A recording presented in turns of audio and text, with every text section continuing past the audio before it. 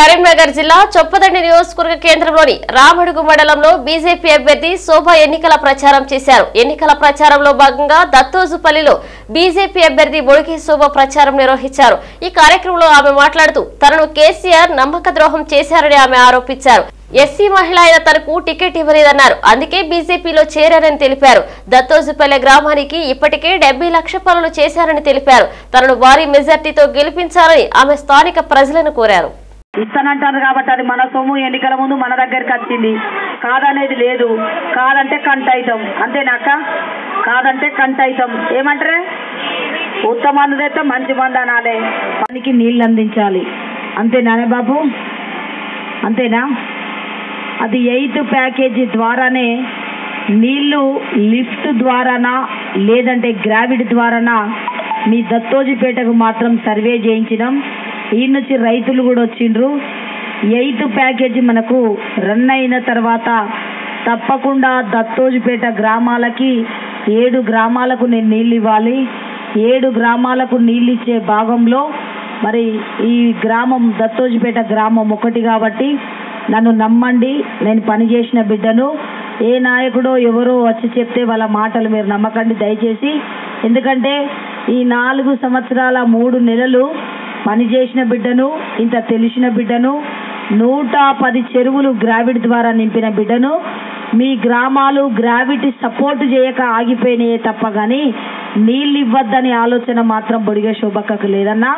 మరి నీళ్లు నింపాలంటే, నీళ్ళు ఇప్పియాలంటే లిఫ్టా తూమా పెట్టి మీకు వ్యవసాయానికి నీళ్ళు అందించాలంటే మరొకసారి బొడిగ శోభక్క కమలం పువ్వు గుర్తు మీద ఓట్లేసి నాకు అఫీషియల్గా అధికారం వచ్చే విధంగా మీరు ఓటేస్తేనే మరి గ్రామాలను ఆదుకోవడం జరుగుతుంది. కాబట్టి దత్తోజిపేట ప్రజలు పెద్ద మనసు వేసుకొని తప్పకుండా కమలం పువ్వు గుర్తుకు బొడిగ శోభక్కకు ఓట్లు వేస్తారని ఆశిస్తున్నాం. అదేవిధంగా ఈ వర్క్ కూడా పెట్టినాం. టెండర్ అయిపోయింది.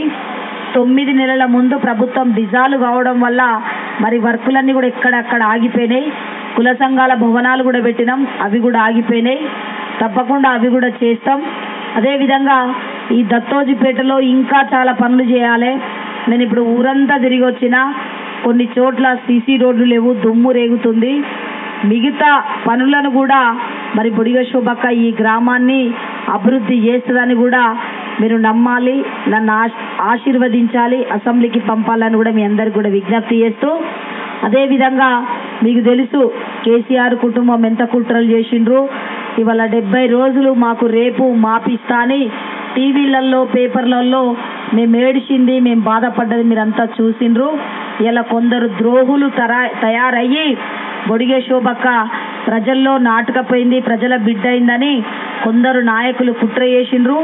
ఆ కుట్ర చేసిన దాంట్లో మన వెంకటేశ్వరరావు జడ్పీటీసీ భర్త ఉన్నాడు కదా, వీర్ల వెంకటేశ్వరరావు, మా ఎంపీపీ, కొందరు నాయకులు లేనిపోని మాటలు కేటీఆర్కు చెప్పి ప్రజల్లో బతుకుతుంది.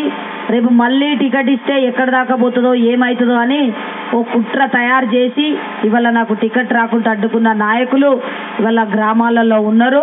కానీ నేను ఒకటే అంటున్నా మీ అందరినీ కూడా, గత ఎమ్మెల్యేల కంటే గత మంత్రుల కంటే 4 సార్లు వచ్చిన బిడ్డను, 4 పనులు చేసిన బిడ్డను, ఇంకా 4 పనులు చేసే అవకాశం నాకు అవకాశం కల్పించాలని కూడా మీకు